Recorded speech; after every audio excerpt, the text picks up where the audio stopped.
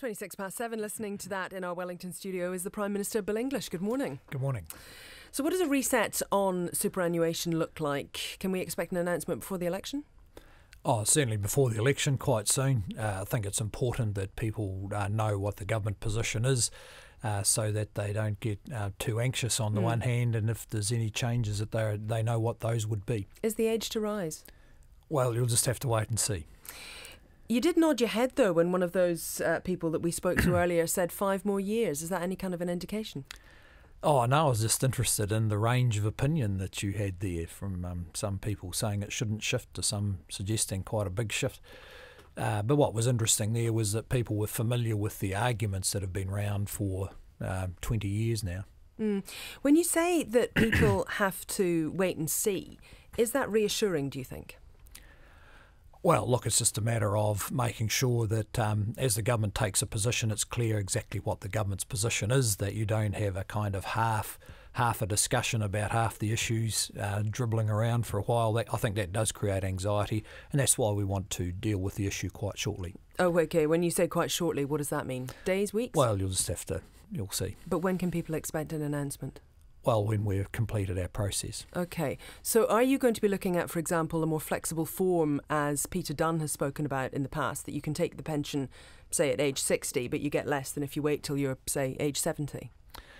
Well, I think there's been quite a bit of work done on that in the past. As far as I recall, it didn't come to a sort of decisive conclusion. Are you considering that at all or not? That would be a matter for discussion with Peter Dunne before anyone else. OK. Is that something that you're doing? Well, as I said, it would be a matter for discussion with him if it was going to be considered. Yes, and are you doing that?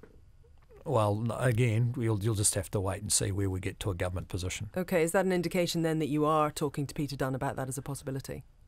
No, all I've said is that if we were going to consider it, then we'd be talking to him first about it, because it's been a position of the United Future Party. They're a coalition partner. And you would hope to be a coalition partner of theirs in the future, wouldn't you? So that is something potentially that could be on the table here. Well, look, I'm sure once the government's position is clear, there'll be discussion among a range of parties. Political parties will take their positions relative to the government one. What about reducing the age? This is another call from another partner of yours at the moment, reducing the age for Māori and Pacifica for the pension. Now, that's not something I've seen considered, and we're not considering it. OK. Is it likely to remain universal as an entitlement and also index linked to the average wage? Look, again, we should wait till the government's got a clear position, but no one should be expecting a change in the entitlement. OK, so no change to the entitlement, but perhaps linking to something else, the CPI instead?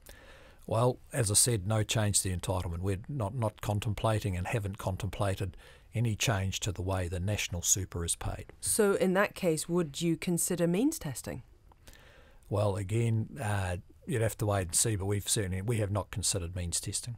You have a scheme there now where there's been extensive debate about means testing for some time, and that issue has been settled many years ago. You do means test beneficiaries, though, so why not means test people who are of retirement age? Well, look, New Zealand had 30 years of debate over means testing and came to the conclusion not to do it.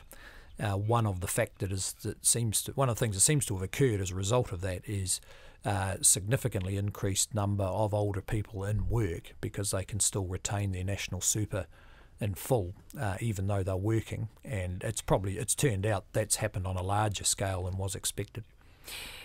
The comments that you made over the weekend and that you're still talking about this morning, is this a way of essentially ruling out working with Winston Peters, because it seems to be a pretty hard line for him? Oh, no, not at all. I mean, I think Mr. Peters, like everyone else, should wait to see what the government position is, and then they can decide what they want to do about that. But that's really for politics later. Thank you very much for your time. Appreciate it. 29 minutes to 8. You were listening to the Prime Minister, Bill English, in the Wellington studio.